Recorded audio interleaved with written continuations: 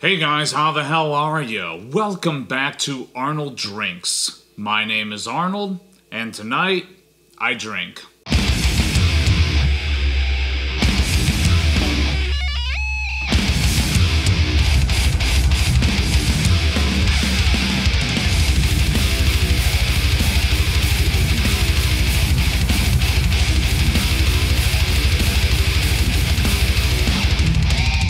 So tonight I'm drinking something really special, and don't get me wrong, I feel very, very lucky for having procured this, especially at retail price, since this is what this is. It's a Buffalo Trace product, it's allocated, there's a hype train going on this. It is next to impossible to find, let alone at retail price. On the secondary market, this goes for ridiculous figures, but I'm very, very fortunate enough to have Old Charter Oak French Oak on this channel. This is a 12-year aged in French oak bourbon. Now, from what I understand, this is Buffalo Trace Mash Bill 1, so you're gonna get a lot of familiar characteristics in the flavor profile, but where this is different is that it is still a bourbon aged 12 years, this time in charred French oak barrels. Now, I don't want to dive too deep into the differences of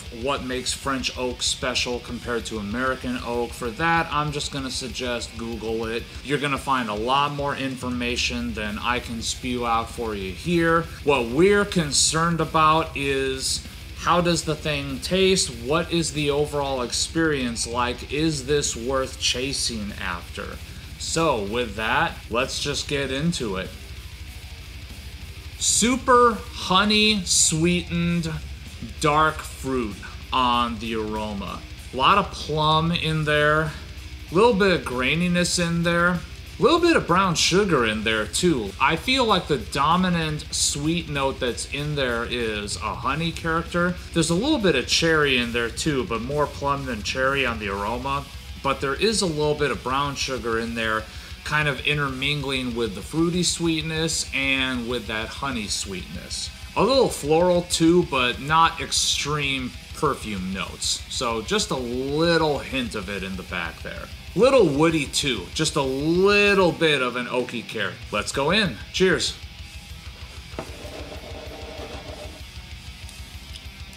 Oh wow, that honey sweetened dark fruit note gives way to a bit more of cherry in the palate. There's still a very prominent dark kind of plum, kind of fig note that's in there. A bit more grainy, a bit more of that oak character coming through on the finish. Like, ooh, now a lot of that oak is actually coming through in the finish. Quite nice, actually. I kind of like that a lot. Let's go in for a second sip. Bit more of that wildflower honey note coming out, but there's also a little bit more graininess. It's woody, it's grainy, but it just has a weird thing going on with it, like it's trying to smooth itself out, for lack of a better description. There's still a little bit of a sharpness to it. There's still a little bit of that character, being that this is a relatively freshly opened bottle. This is actually my first sip of it, believe it or not.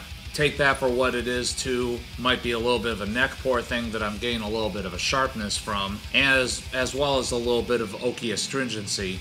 But honestly, this is already this good, even on the very first pour, even after having this thing only open for a couple days. I mean, I can't wait to see what this does on my shelf after a few weeks maybe. Let's go in for another sip.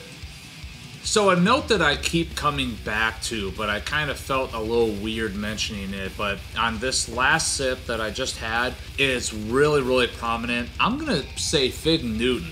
There's a certain graininess to it, that dark fruitiness to it, but it's sweet. It's got a little bit of sugar sweetness to it. Very, very Fig Newton. And that is not a bad thing at all, especially from the type of bourbons that I like. This is, whew, that is kind of outstanding, to be honest with you. I really, really like that a lot. That is fantastic.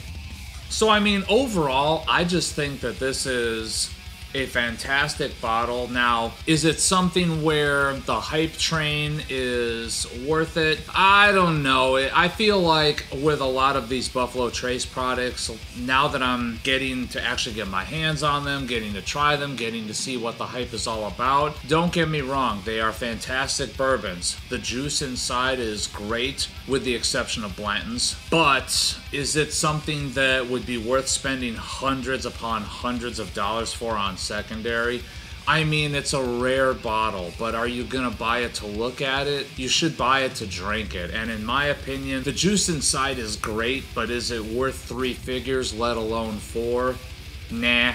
But at the same time, if I was to get the opportunity to pick up another bottle of this at retail, and there again, bearing in mind, this is only the very first sip of this I've ever had. This has been open for a couple days at this point, so probably still a little bit of sharpness, probably still a little bit of astringency from a little bit of neck pour going on, and I'm loving it this much. I would happily buy this again if it's under 3 figures. So thank you guys so very much for tuning in. Please remember to like this video, subscribe to this channel. Tons more of this content to come, and as always, remember, take what you do seriously, but do not take yourselves too seriously.